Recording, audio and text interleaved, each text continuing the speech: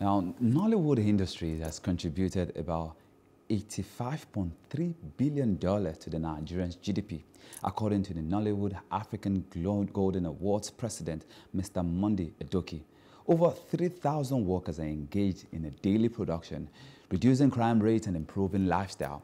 Edoki also noted that the industry has boosted and promoted Asian culture and traditional practice, contributing to the development of potential and self-actualization.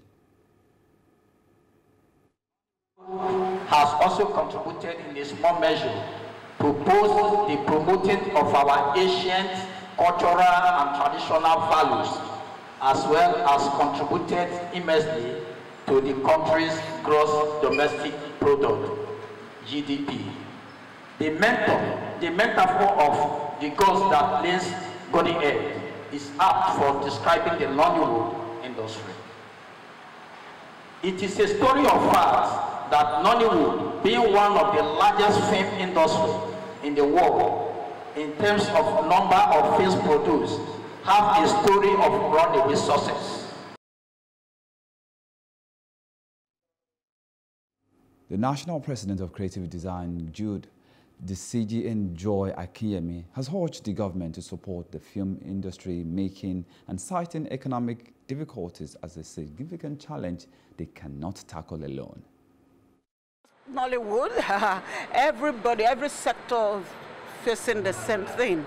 Nobody is exempted from it, nobody is an exceptional, but the truth of the matter, as Nollywood, as a practitioner, we are facing a lot of challenges.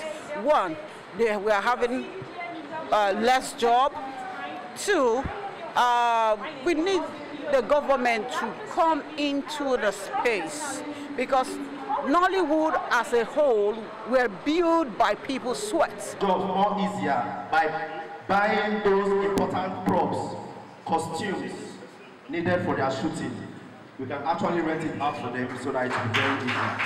We will forge more partnership with the state governments and other stakeholders in Nollywood and outside Nollywood. Soon we will make the earnest effort to rebuild the bridges that we lost due to misunderstanding. Hello, hope you enjoyed the news. Please do subscribe to our YouTube channel and don't forget to hit the notification button so you get notified about fresh news updates.